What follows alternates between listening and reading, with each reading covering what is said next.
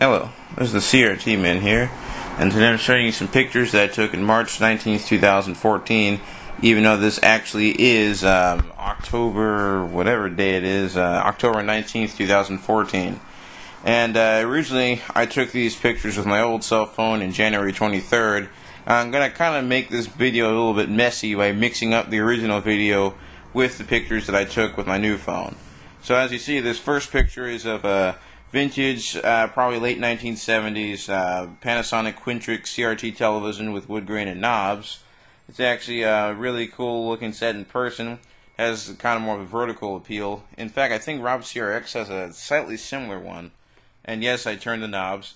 Originally, when I saw it in January, I was freaking out. And the only reason why I got to see all this stuff was because the electronics teacher let me into the stock room when I mentioned something about tubes. So yeah, there's some more pictures of that. And then here's a whole bunch of oscilloscopes and a few other meters. He said that just about everything in there, meter and oscilloscope wise, is broken and is kind of used for spare parts at the moment. Here's a couple more oscilloscopes, lots of resistors and capacitor storage cabinets, well, little tiny ones. Here's two of those Fluke T10 1979 digital multimeters, which are really good meters. And a couple other oscilloscopes and stuff. In fact, you can see an oscilloscope open. Looks like he was working on it, and you can see a little bit of the CRT tube. Here's a whole bunch of tubes, mostly from what he said, radios and televisions and stuff like that. Really cool stuff, and I think all those were working. A couple of those tubes came from oscilloscopes too. If you could see the front ends, I can see a Westinghouse box. So yeah, and I think he still has all that stuff there too. I haven't been in there since, March 14, at least in the stock room. Here's a couple more of those 1979 Fluke meters, a couple other meters and stuff like that. I think a couple of those things are even by HP, and see a couple capacitors and stuff like that.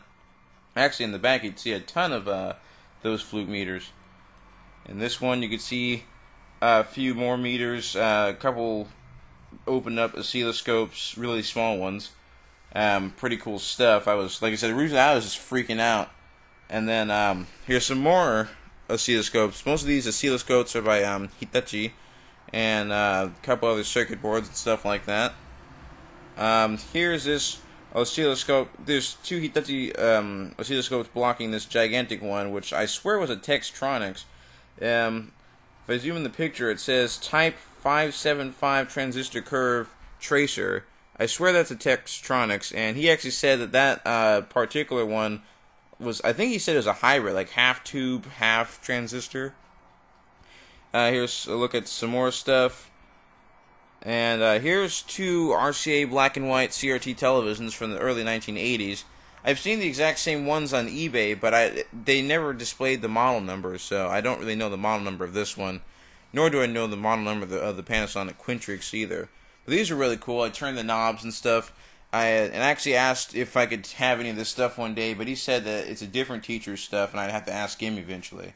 The only thing is, though, I'm not in the electronics classes anymore since I did pretty much the first 4 or 5, I think. I'm doing more generals now. And a couple other meters, a lot of those amp meters up there. I can't really tell what the stuff on the bottom is. And then in this picture, which was taken April 16th, 2014, is of this, of course, one of those Hitachi oscilloscopes, the V212. So yeah, there you have it. That's pretty much all the stuff. And then I'm going to throw in a couple of, I'm going to throw in this one scene I did in the original January 23rd video, or whatever, whenever I filmed it. But yeah, and I guess eventually I'll upload the original thing I did too, and just add it as a deleted scene. So yeah, enjoy the last part, and thanks for watching.